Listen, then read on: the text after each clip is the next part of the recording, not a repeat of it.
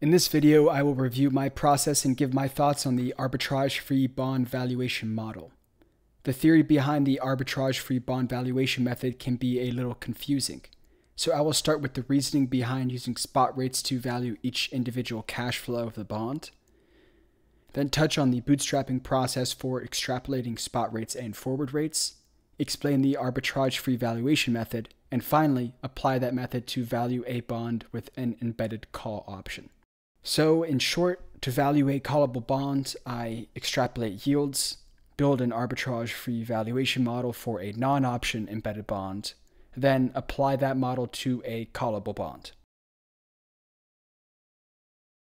To start out, let's review why we would want to use different discount rates to value our bond cash flows. In this example, I'm valuing a 10-year bond with a 5% coupon. The simplest way to value the bond would be to discount all of the cash flows with the treasury yield of the same maturity and add a risk premium. In this example, to make things easier, I assume no risk premium. Valuing the cash flows with a single discount rate results in a bond value of $106.70. The issue with that value is that we are applying the discount rate applicable to the cash flow furthest in the investment horizon. In other words, for cash flows a year out, we are applying a discount rate applicable for cash flows 10 years out. Doing so artificially reduces the fair value that we're seeking to calculate. Cash flows that are sooner are less risky than cash flows that are paid later, and the valuation method should reflect that difference in risk. In an ideal world, we would apply the discount rate which corresponds to each cash flow to value our bond. To do so, we want to use treasuries as they're virtually risk-free. There's two problems though. First, there aren't treasuries for every maturity, and second, the treasury yields are calculated based off treasuries which pay coupons as well as the principal, meaning that the yield reflects implied discount rates for the coupons as they are paid, as well as the repayment of the par value. To discount our bond's cash flows, we want to use discount rates which reflect a single cash flow, in this case, a zero coupon bond. That is, I will use the yields on zero coupon bonds to discount my cash flows. To solve the first problem, that is, that there aren't treasuries for every maturity, I extrapolated the remaining par yield using a linear function, which isn't the most accurate way to do so, but I think it works well enough for an example. For the second problem, that is that the yields reflect implied yields on coupons as well as repayment of principal instead of a single cash flow at the maturity, I use a process called bootstrapping. I won't delve too deeply into the bootstrapping process because there are numerous resources which will explain the process better than I can. I think it's on the CFA, so there's tons of CFA-related videos on bootstrapping. Effectively, the discount rate for the zero coupon bond is solved for using forward substitution. You might notice that yields are higher on certain early maturities than later maturities. That's not due to the bootstrapping process. That's due to the fact that I pulled the yields of treasuries from October 21st, 2022, when there was some inversion in the yield curve. Moving on to what's called the arbitrage-free valuation method, which sounds more complicated than it is. There are three steps. First, creating the interest and valuation tree. Second, calibrating the tree by calibrating the interest rates at the lower bound. And third, applying those rates to value the bond. But first, why would I use an arbitrage-free bond method?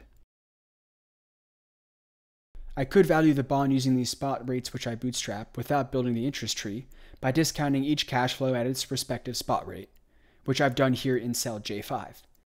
As you can see, each cash flow is discounted by the yield for a zero coupon bond which I bootstrapped using the par yields, which are the yields from the standard yield curve you might see in the Wall Street Journal.